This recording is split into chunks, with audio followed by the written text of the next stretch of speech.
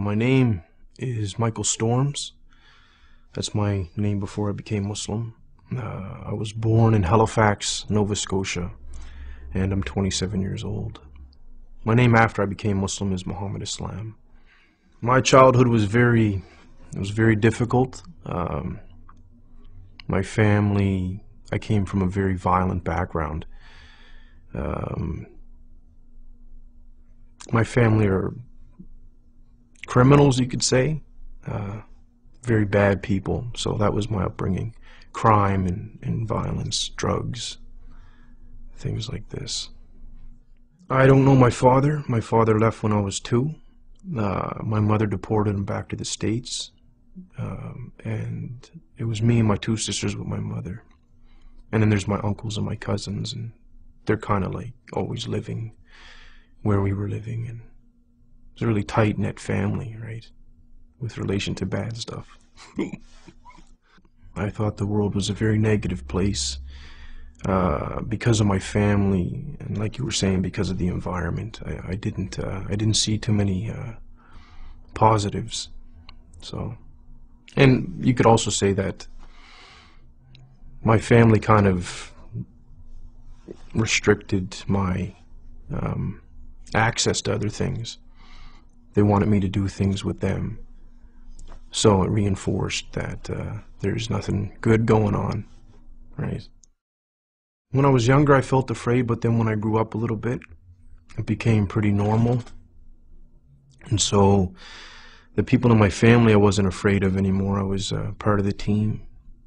But initially, yeah, because when you're young, you're pure, right? And to be bombarded with a lot of bad things makes you uneasy. Like any hardship, you get accustomed to it, though, right? When I was about 8 years old, I would go to. This was very, very rare. This is before I started doing other things for money. I would go to a bakery called Paradise Bakery, right? And I would wash dishes for hours on end, but I was too young to be paid money, so what Norris would do is he would pay me in food, some bread and jam and dates and little sweets and stuff like this. And I would go home and feed my 2 sisters that because my mother would be off doing some other crime, or she'd be in jail or something like this, right? Or I'd be out all night collecting recyclables so I can come home and feed my sisters in the morning. When you see that you haven't eaten for a couple days, you know, and there's nothing, so you have to try to do something to feed yourself and feed your family, right? So my other family wouldn't really take care of us. I started my little career when I was 14, you could say, and I was never close enough with too many people to say that I had friends that I could call on. I never really trusted anybody. And school wasn't for me. I never finished school. I didn't have time for it. It didn't appeal as much as what I was doing appealed at the time. I would rob, steal a lot of things, and assault people, things like that. I was never alone, but I felt lonely, right? So I felt like there was like a void, something missing. I don't even like recalling the past, but it's okay for the interview, right? So a lot of the crimes that I would do just for the sake of wanting to do it, boredom. The payoff was like a bonus, but if I wanted, like, for example, steal a car because I didn't want to walk somewhere, I would just take somebody's car.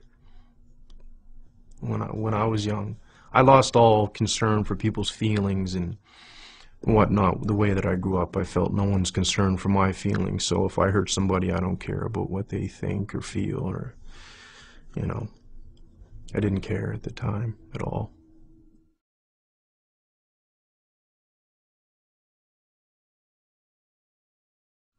I was in my cell. It was towards the end of my sentence. I was just about to get out. And I didn't want to, I wanted to do something else. I didn't want to continue being bad, you could say. And so the way that I started to ask questions when I was by myself was along the lines of, I don't know if there's a God or if you exist, or I could be talking to myself for all I know. I don't know why I'm alive. Things like this. But if there's a reason why I'm alive, or if I'm not talking to myself and there is a real creator, as people would call it, can you show me why I'm alive? And then I would just talk and say, for example, I stressed the point that I needed it to be shown to me because I didn't trust anybody, let alone somebody telling me about God, right? I had a brother named Ahmed talk to me about Islam initially, but again, he told me, so I didn't believe him. And he would mention things like heaven and hell, and I didn't believe what he was saying until I had a dream of both the places. And even then I was being resistant. I was, I was like, maybe that was a fluke and this and that, right? I had a dream of the Prophet Muhammad, peace be upon him.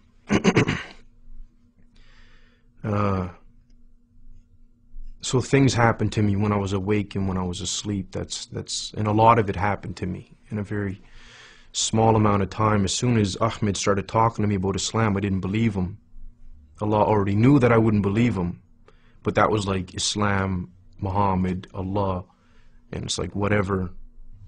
And then these things started happening. And then I recalled what I asked for when I was in jail for things to happen to me, so I can't deny it, right? It was very, very difficult.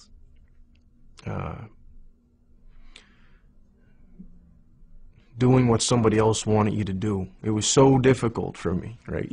Even God, I struggle with it even today. It was very, very, very difficult.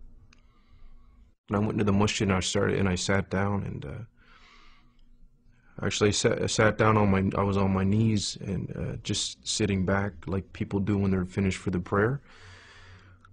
And I just started crying, right? And I was crying and crying and crying and crying and crying and drooling. I couldn't control myself, right?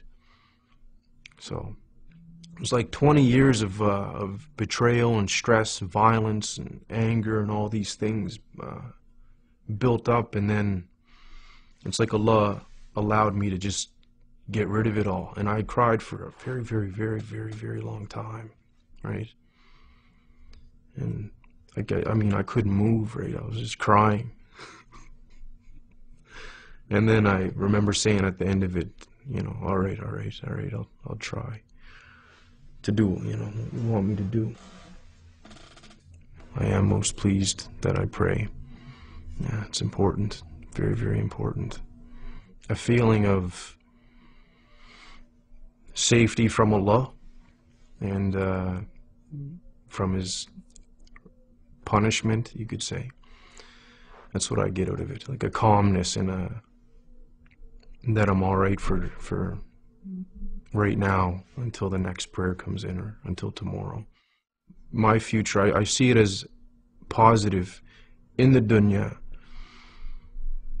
because it's going to be controlled and very simple, and that's why that's my positive future here. Very simple lifestyle that's positive. Don't hurt nobody. Don't get hurt. Inshallah, if I get forgiven in the next life, that's what makes me feel really positive, right? If I get forgiven, it'll be great. Inshallah.